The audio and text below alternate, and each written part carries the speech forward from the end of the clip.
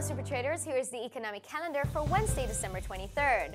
At 9:30 AM GMT, the UK Office for National Statistics will release a current accounts reading for the previous quarter. This report includes data such as trade balance, income flows, and unilateral transfers. Economists expect this reading to come in at minus 21.3 billion sterling.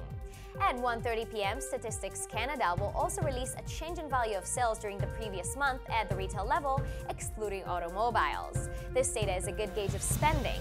Previous data of this kind came in at minus 0.5%. Also due at 1:30 p.m. is Canada's monthly gross domestic product reading. This data measures the change in value of all goods and services produced by the economy over the previous month. The previous reading came in at minus 0.5%. And at 1:30 p.m., the US Census Bureau will release data on durable goods orders for November. This measures the change in value of orders placed with manufacturers for durable goods, not including transportation items. Economists expect this print to come in at 0.1%. This was SuperTraderTV's Economic Calendar. Have a happy and profitable trading day.